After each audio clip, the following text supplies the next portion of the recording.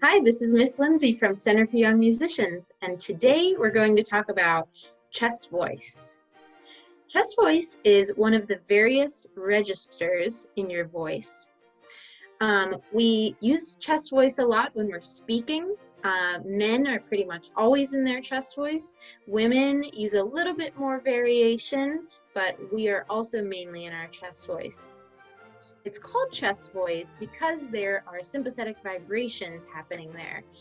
So chest voice is usually that heavier sound, usually the sound you hear when a singer is belting.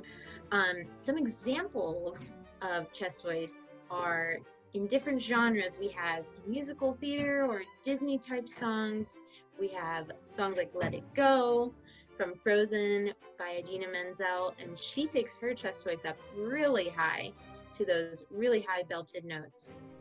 We have chest voice in pop songs, like songs by Adele.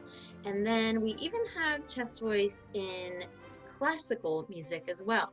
One of my favorite examples is Marilyn Horne, especially when she sings the role of Carmen.